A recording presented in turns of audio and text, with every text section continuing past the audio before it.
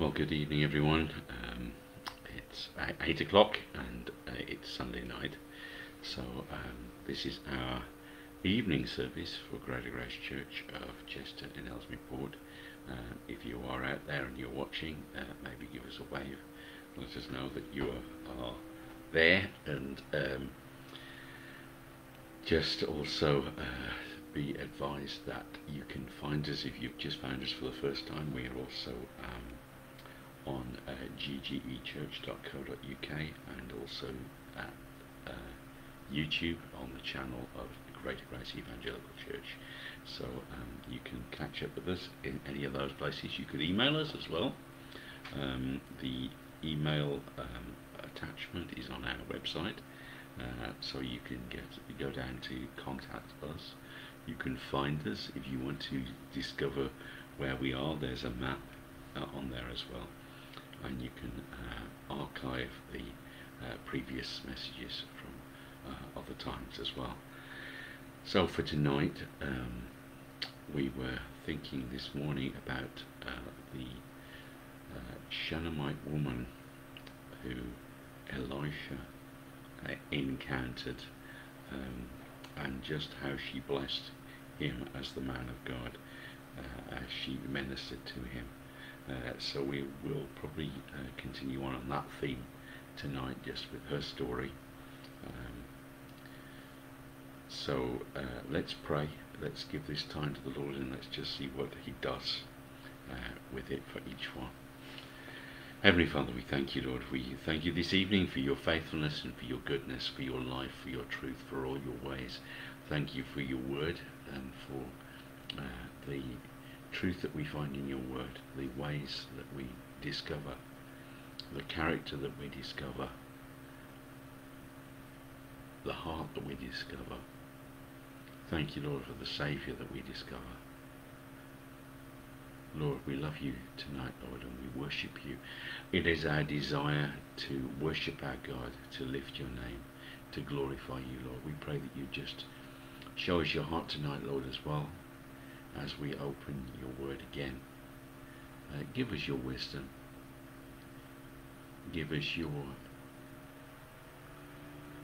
input, Lord. We desire for us to be anointed with your Holy Spirit. If it is not you, then it is nothing. And Lord, we know that we are nothing in ourselves, but we rely on your strength, your grace, and your wisdom. And we love you tonight, Lord. Fill us with your life, we pray, and guide us now in the things that we look at. In the name of our Lord Jesus Christ. Amen. Well, it's good to see some of the regular crew there, Jim and Mary. That's great. Let's do this as well. We'll read a couple of verses again from 2 Kings chapter 4, and we'll see what God opens up from there.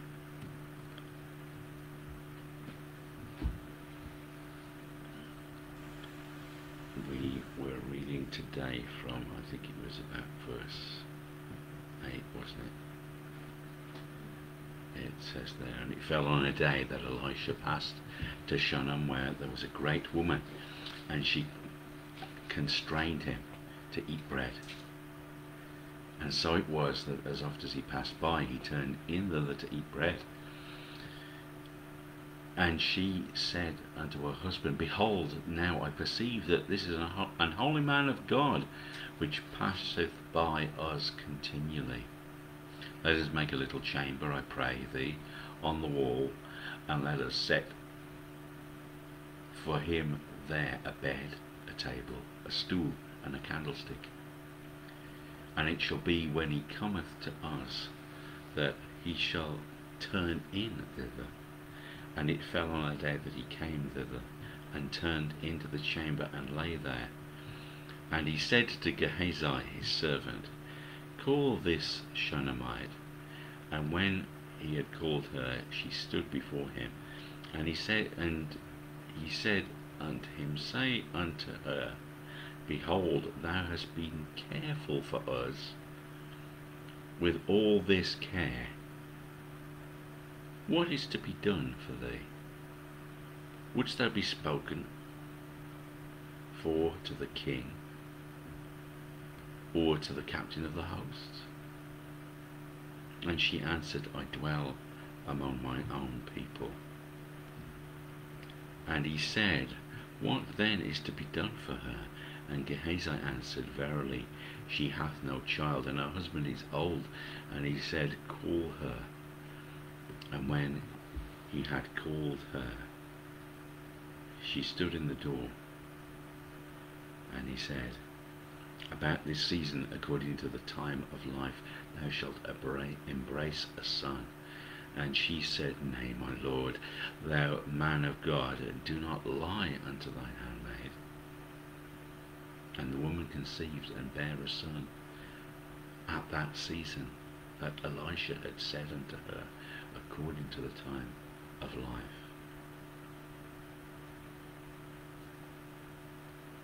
Let's pray. Heavenly Father, we thank you, Lord, for your faithfulness, your goodness, your ways, Lord, for your truth and your life. Thank you for the words that we've just read. And thank you for the power of your word. And we pray, Lord, that you would anoint it with your fullness of your presence, with the fullness of your power, with the fullness of your wisdom, Lord. Now, guide us. We desire that you would speak to us now, Lord. We trust you, Lord, and we praise you and we worship you. In the name of our Lord Jesus Christ. Amen. Okay, so, yeah, we read a little bit more of the story there this time. This morning we focused on the chance encounter, as it would seem. We know that there are no chance encounters in the kingdom of God.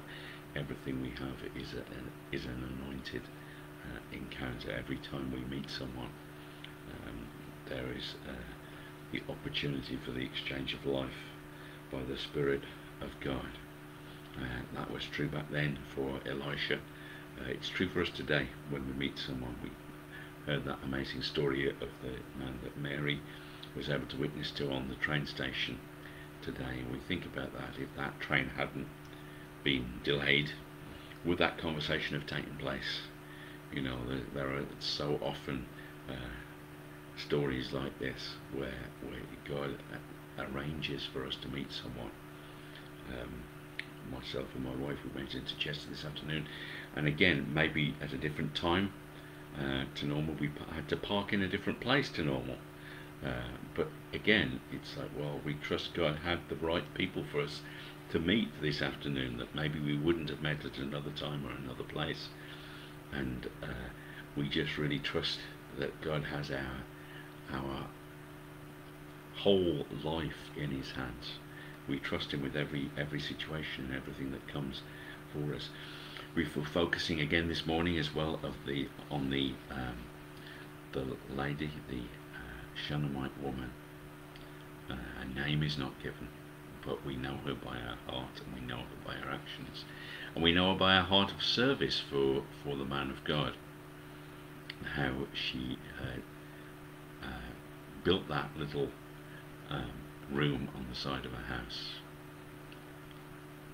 It's no small thing, is it really, to add an addition to your house.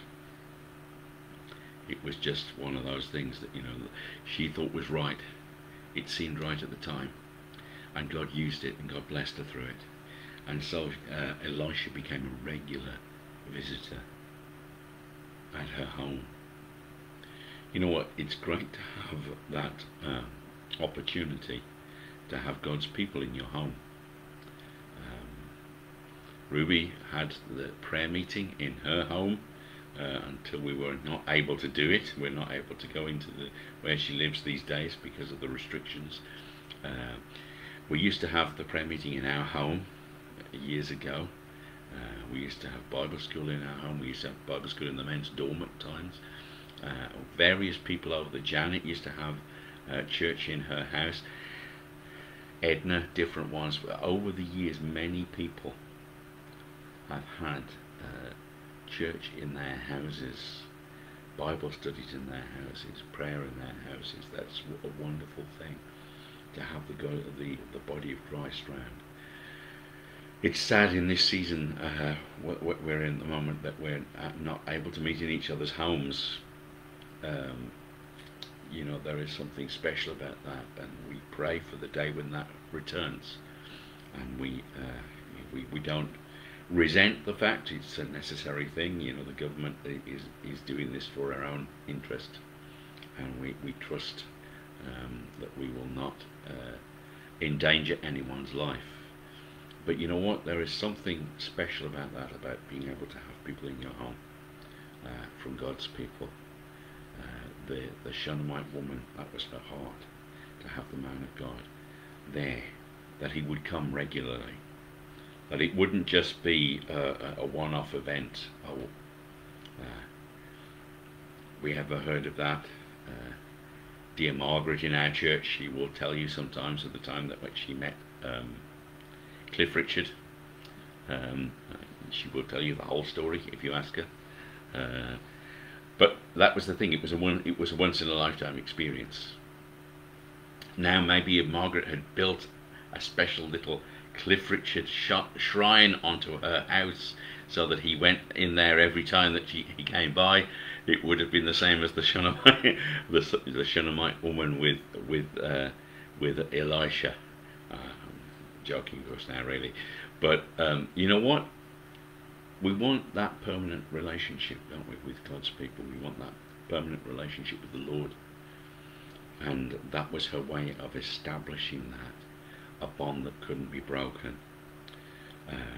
Interestingly, I was thinking about that the things that she put in there: the table, the stool, the bed, and the candlestick.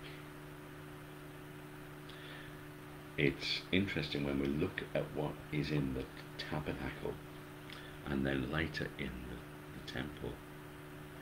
Candlestick is certainly one of the items that is there in the temple, isn't it? There's the candlestick representing of the Lord Jesus Christ as the light of the world, who would come. But in the Old Testament times, it was just the candlestick, the giving light. The oil often speaks of the Holy Spirit. The candlestick was there as part of the essential furnishing of the tabernacle. The table of showbread was there as well, as a place for the bread to be put out, the offering, the sacrifice. It was there. The showbread was there to be seen as well, that this is what's going on, as a clear message. And then also, like, okay, there wasn't a stool, but there was the mercy seat, the altar there, the Ark of the Covenant, the most holy place.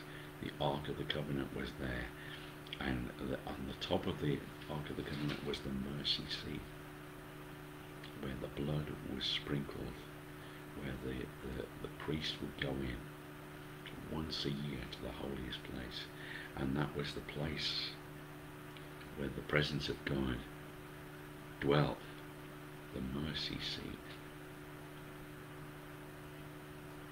The Lord Jesus Christ was the one who was to bring mercy, was going to be the embodiment of mercy, was going to be the embodiment of grace.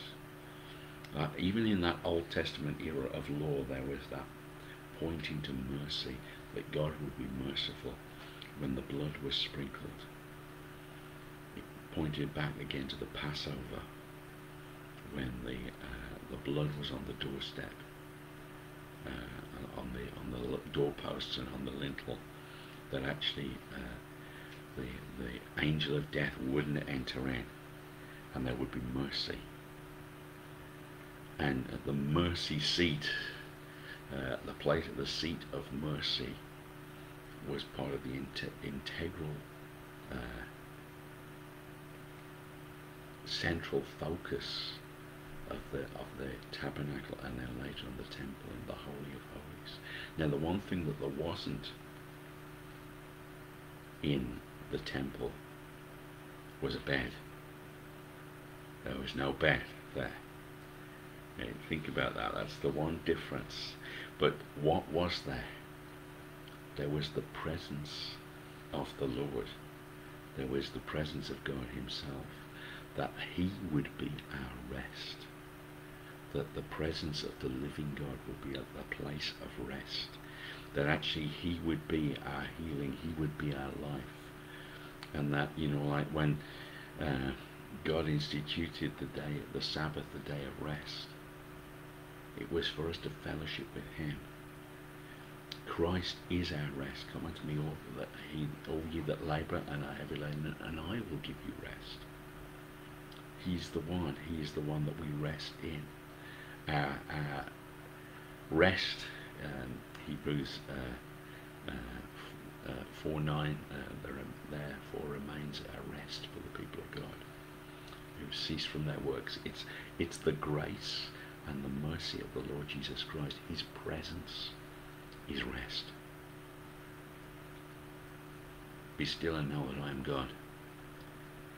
You know, everything points to this, that actually our place of rest is in the arms of the Lord Jesus Christ. He's the place where we find peace. He's the place where we find comfort.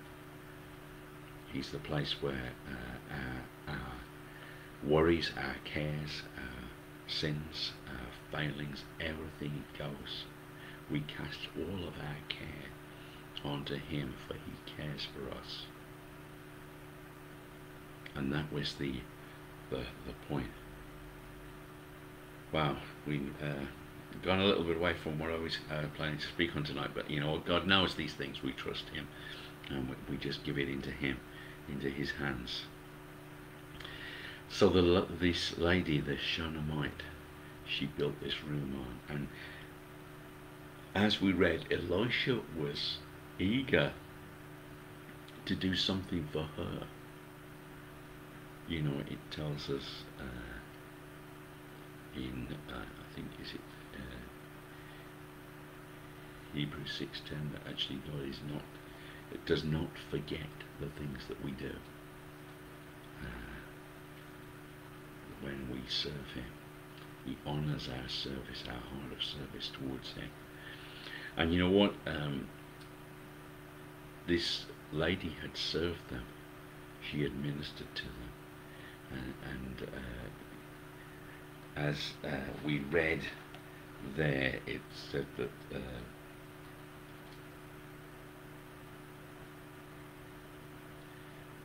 behold, thou hast been careful for us with all this care. What is now to be done for thee? So much effort, so much care, so much thought this woman had put in. We mentioned this morning she'd originally invited them into for bread, can't stop and eat bread, and that's what happened. But then the bread became come, stop and dwell here, and then it became a room, and then it became more than that. It became a permanent dwelling place. And little by little, as she ministered, she grew in her calling and in her ministry to the man of God. And it got more so. It became a real blessing. But he desired to honour that. He said, what can we do? What can be done for you? And I love the fact that, you know, he said, well, you know, I can speak to the king for you. Well, okay, that's very nice, thank you. You know, I can speak to the captain of the host. Is there anybody you need an army sent for? Anything you need? Any injustice? Anything that you need to be put right? And it's like, well, that's all very nice, that's all very good, but I love what she says. She says, I dwell among my own people. You know what, that shows a great heart of humility, doesn't it? It's like, well, I'm not going to get above my station. Fine, I meet the king, lovely, I'd like to do that, that's lovely. The captain of the host, all these important people, yes. But you know what, I dwell amongst my own people. I'm happy with what God has given me. I'm happy where I am, and I trust that God has his provision for me here. I don't really need anything else. I'm not going to ask for anything else. I'm not going to ask for anything for self. I'm going to just trust God and see what he does. And Gehazi is the discerning one here.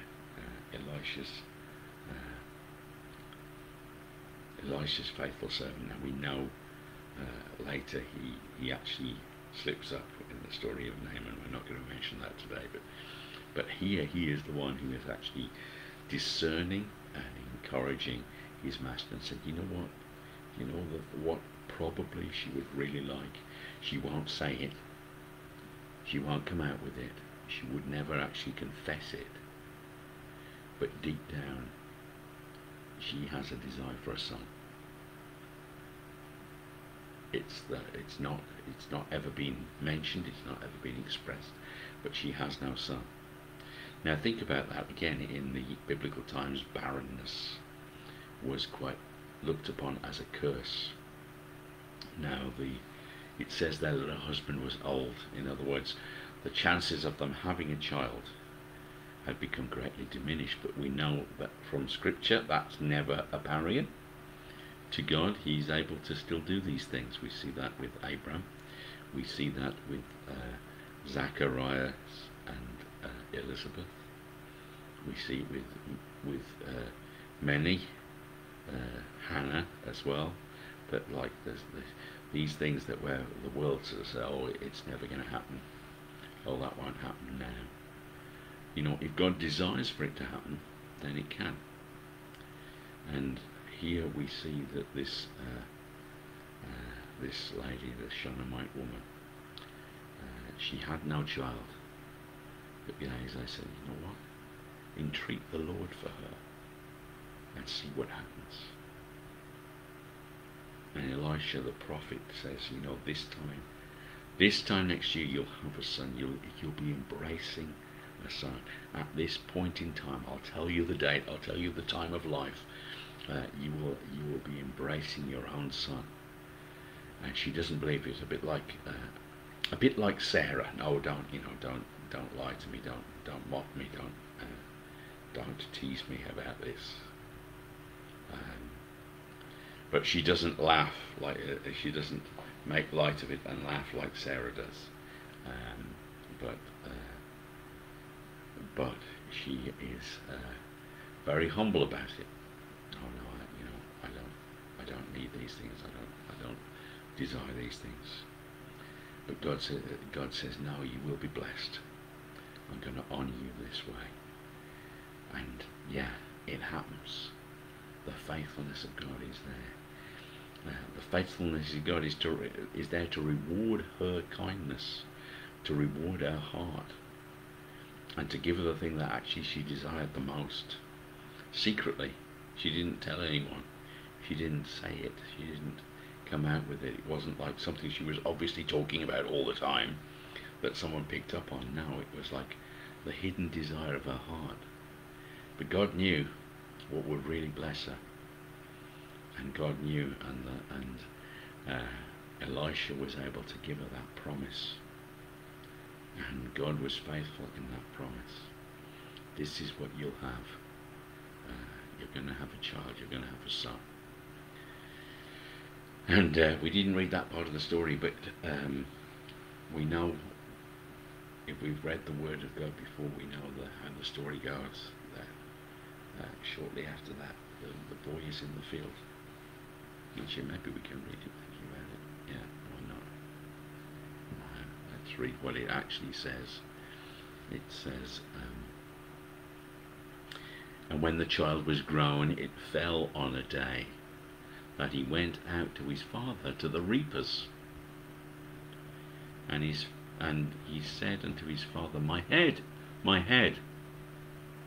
And he said to a lad, carry him to his mother.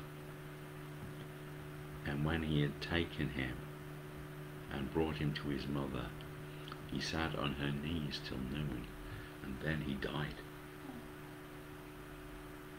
And she went up and laid him on the bed of the man of God, and shut the door upon him and went out.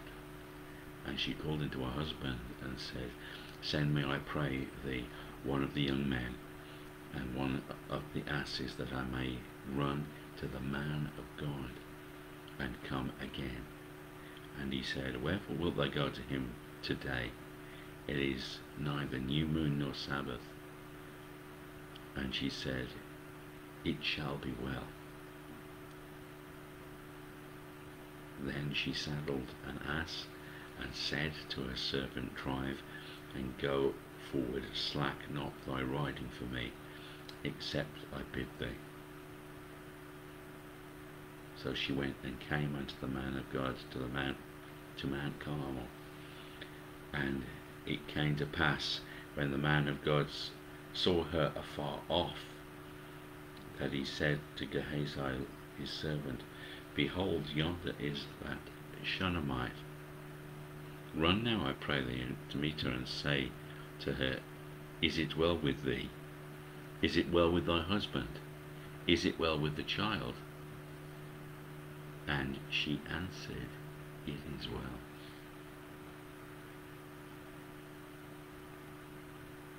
And when she came, the man of God, to the hill, she caught him by the feet, but Gehazi came near to thrust her away. And the man of God said, Let her alone, her soul is vexed within her, and the Lord hath hid it from me, and hath not told me. And she said, Did I desire a son of my Lord? Did I not say, Do not deceive me? And then he said to Gehazi, Gird up thy loins, and take my staff in thy hand, and go thy way. If thou meet any man, salute him not, and if any man salute thee, answer him not again, and lay my staff upon the face of the child. And the mother of the child said, As the Lord liveth, and as thy soul liveth, I will not leave thee. And he arose and followed her. Wow. Story goes on. We won't read it all tonight for the sake of time, but this woman receives her child back from the dead. Elisha, after a long, it's quite a long story actually, a long story of how the child is revived by the Spirit of God, by the man of God. But just this is the thing that we know about the Shunammite woman the most. Yes, we see her heart to provide, we see her heart to serve, we see her heart as a godly, humble woman. But we also see when suffering comes, when trials come, when she loses her child, what is her response? I go to the man of God. I run as fast as I can to the man of God. I turn to the Lord in the time of need, and I seek his face and I seek his counsel. And when people ask, how is it? What's going on? How are you doing? Her confession is, it is well. I'm trusting God in this.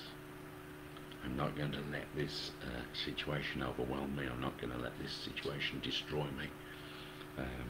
Yeah, you know what? Losing a child is one of the worst trials that people go through in this life.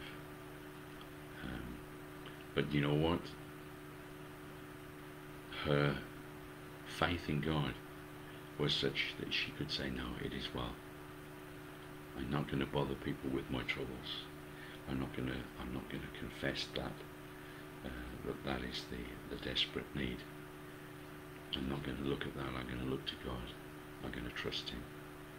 And my confession is, it is well. We know the story of the hymn that was written, it is well with my soul. It was Spafford that wrote it, wasn't it? I think. And his daughters, his entire family, apart from his wife, all of his daughters, I think, was it 5 daughters, 4 daughters, I'm not sure, they all drowned. But he was able to bear that with the help of his Saviour, the living God, and say, you know what, it is well with my soul. Though this world will bring us trouble, though it will bring us problems, the whole world may feel like it's caving in or turned upside down. Many people have gone through a lot of trials this year in 2020. But you know what? God is still on the throne, and God is still in control. And this woman, the Shunammite woman, her confession was, it is well. I'm trusting. God is still in control, and I'm going to find the man of God. And she does say, you know, did I ask a son? You know, I didn't ask for this. I didn't ask for this trouble. I didn't ask for this. I didn't ask for you to bless me. But God has a plan. The man of God has a plan. And we know that actually the end of the story is one of miracles. It's one of life. It's one of joy. The boy is revived. Life is restored. God is glorified. In fact, the story is repeated. Gehazi, after he's been smitten with leprosy, after the story of Naaman, he is in before the king, and the woman goes to the king at that time, and again, it's an amazing divine appointment that Gehazi has just told the king the story of this woman's son being revived by Elisha. And then the woman walks in just with a request from the king. Then she does need to go and see the king. Again, maybe Elisha knew that it would happen one day. But you know what? God has the whole story in his hands from beginning to end. We see only the bit that we're going through at the moment. We see only that little portion of our life. God knows the whole story. He has our lives in his hands. He has a great plan for us. You know what? There can be miracles around the corner. We trust in him. There can be great things that we haven't seen yet. So often when we look back over the years and we think, oh, that was a terrible thing that happened at that time. But then we see maybe good that came out of it, opportunities that came out of it, differences in direction that wouldn't have happened otherwise.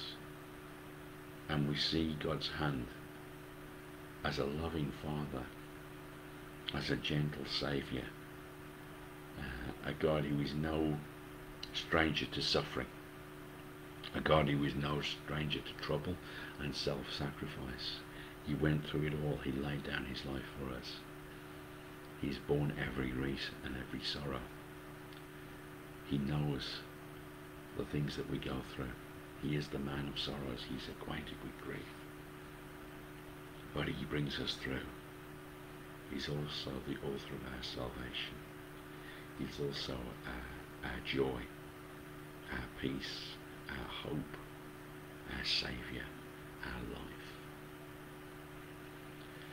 We trust him, and like the Shunammite, when trouble comes, we say, you know what, it is well. That would be my confession. I'm not going to look at the issue. I'm not going to even tell anyone the problem. As my wife was pointing out to me, I think this afternoon, she said, the way I read it, she doesn't even tell her husband what's happened to the son. She just goes to the man of God straight off. And it's true. It's I mean, you can read into it whether she did or not, I don't know, but it doesn't say that she did tell him. She went straight to the man of God. And he sends Gehazi straight there. Don't get distracted with anyone else. There's strict purpose there. Don't talk to anyone. If anyone talks to you, don't answer them back. This is urgent. This This has got to be dealt with immediately. This is the top priority. And he goes himself as well. And God comes through. The living God is able to turn the situation around. Now for us, maybe we have situations you say, well, that's fine, but you know, my miracle didn't happen. Sometimes people say that to us, well, the miracle I was expecting, it didn't happen the way that I thought. But you know what? God is still there. God still comes through in different ways. And actually, by faith, we are able to say, it is well. We trust God with our lives. We trust him with our salvation. We trust him with our eternity. And he's a God that doesn't fail us. And he's a God that comes through. So let's pray. Let's give the rest of this evening into the hands of the trustworthy God. Heavenly Father, we thank you, Lord. We worship you tonight, Lord. We thank you that you're a God who is able to lay down your life for us. You're a God who bears every pain for us. You're a God who knows our suffering, who knows our need. You're the God who is able to give us peace, give us rest, give us hope when this world offers nothing, when this world is shattered, when our lives are in a mess. We turn to the God who's there, who is eternal, who is our source of strength, who is our place of rest. We have a place of fellowship, we have a place of light, we have a place of sacrifice, but we also have a place of rest. And that is in the presence of our Lord Jesus Christ. Thank you, Lord, that you gave all for us. And thank you, Lord, that you invite us to trust you. Thank you, Lord, for the testimony of the Shunammite woman who can say in the worst situation, it is well. I trust my God. I trust the man of God. I trust for the outcome. I don't know what the outcome will be. I don't even hope for the outcome, but I just trust. And Lord, we thank you, Lord, that we have a God and we have a Saviour who comes through for us. Whatever our situation that we are going through, Lord, we trust you and we thank you and we say, it is well. God is in his rightful place. God is honoured. We are nothing by comparison. We don't deserve anything. But we thank you, Lord, that you're a God who remembers us, who sees our need, who knows our suffering, who knows when we need rest. You're the God who strengthens us. You're the God who lifts us up. You're the God who provides for us, Lord. And we trust you for everything.